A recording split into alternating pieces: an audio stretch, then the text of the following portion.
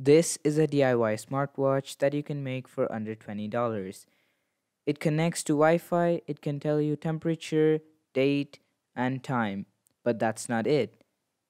I can control my lights and other appliances remotely by pressing this button from anywhere in the world, as long as I have good internet connection.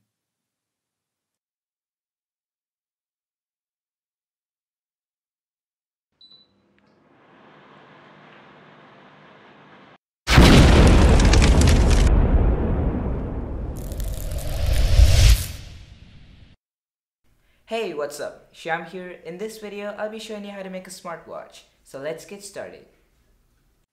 I first designed the circuit diagram using EasyEDA. EasyEDA is pretty good software for designing circuit diagrams as well as printed circuit boards. Then I designed the PCBs. To generate Gerber files, click on File and Generate Fabrication File. I've already checked the DRC error, so I'm just gonna click No, Generate Gerber. Over here, click Generate Gerber and wait for the file to download. Once it's downloaded, store it in a known location.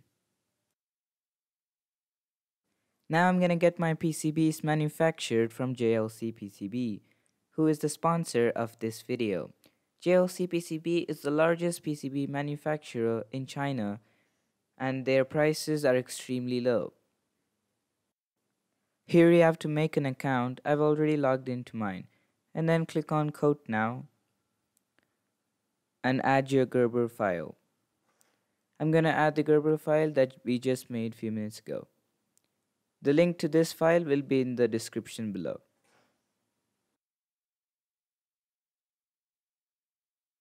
Once the file is uploaded, it should say Success. And here are some settings that you can change. For example, the color of the solder mask. By default, it is green, which costs $2. But if you change it to any other color, for example red, it becomes $9. And likewise, the black is about $16. But you can just keep it to green to reduce the cost.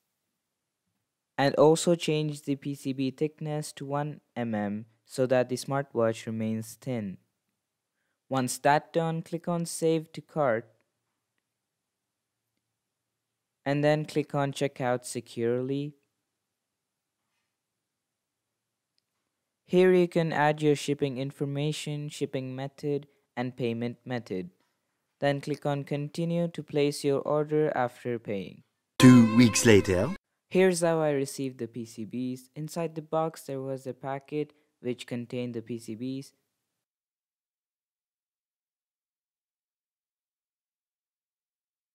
The PCBs were well finished. I had ordered a black color.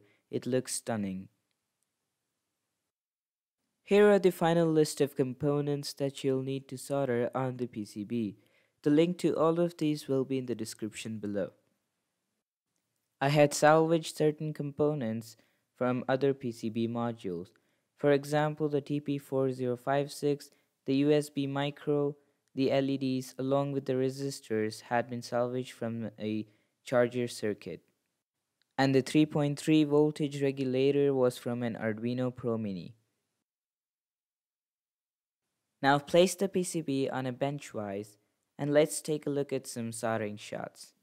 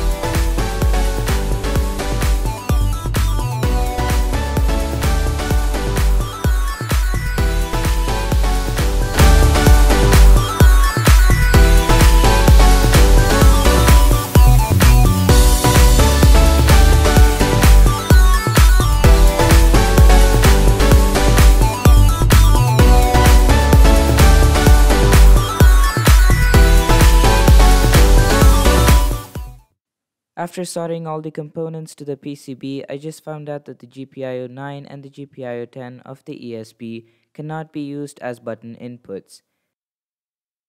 So I had to cut the copper trays using an X-Acto knife and then solder a new wire from one end of the button to the GPIO 14 of the ESP8266. But you don't have to worry about this, as I've already fixed this in the circuit diagram as well as the printed circuit board. Now solder 4 wires for the USB to TTL converter.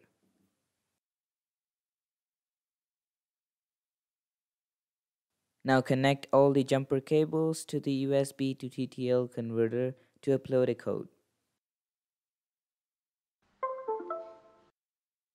Now on your computer, search for Yahoo Weather API and then click on the first link. It'll take you to this website, and under YQL query, scroll to the end until you see GNOME AK. Now instead of GNOME, you're gonna put in the name of your city. For example, I'm going to type Bengaluru and IN for India. Now click on the test button and then you should get the weather report for that city. Now all you have to do is copy the link given below from V1 till the end. Now let's take a look at the Arduino sketch for the project. First, you have to install all the libraries given in the link. Here you have to insert the Blynk authentication code that we'll take a look at in a moment.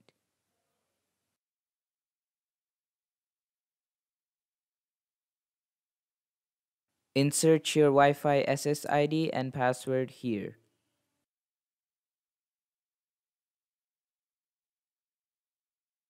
Now paste the URL that we just copied from yahoo.com over here.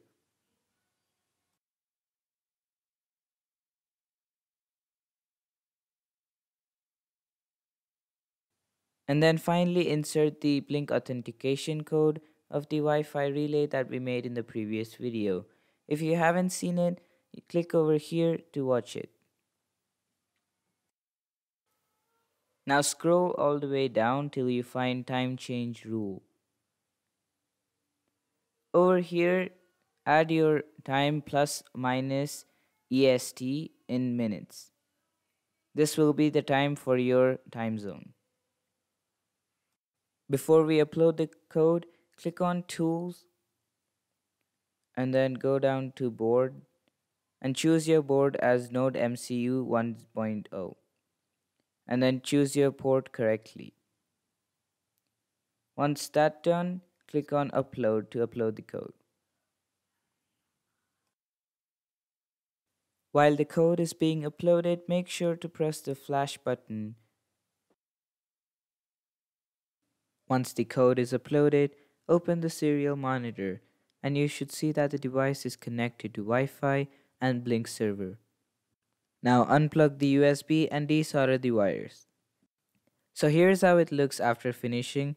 Make sure to fully charge the batteries and turn the device on. After turning it on, it should connect to Wi-Fi, and by pressing the middle button, it tells you the temperature, time, and date. And by pressing the other two buttons, you can control the two relays. To make the wristwatch band, I used an elastic band from Safety Goggles.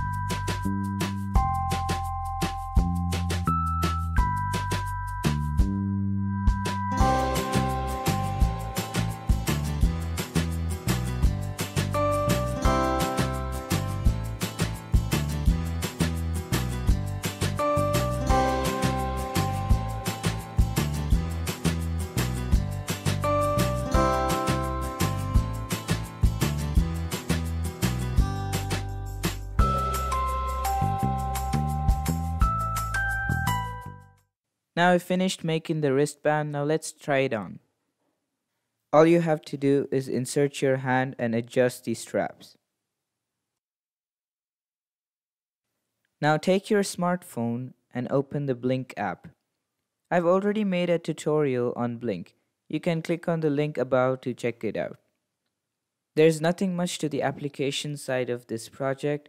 You just have to create a new project on Blynk to get the authentication code which you have to insert in the Arduino sketch. Here I'm adding the Blynk bridge widget just to show that I'm using the bridge function. The bridge function allows an ESP device to directly control another ESP device through the Blynk server. Now if you see here, it says that the device is offline. Now let's turn on the watch and see what happens. Now the watch is connected to Wi-Fi and it shows that the device is now online. The watch receives its time data from NTP or Network Time Protocol, which is why it's very accurate. Now power up the Wi-Fi relay module and wait for it to connect to Wi-Fi. Now press the button. There is a bit delay as the data has to travel from different servers in different locations. But this delay is not experienced when controlling it with the smartphone. Similarly, you can plug in any device to control it with your smartwatch. So that's it for this video. Tell me what other features I can add to this smartwatch in the comment section below. If you liked this video, leave a like. If you didn't, tell me how I can improve the video. And don't forget to subscribe to my channel, and thank you for watching.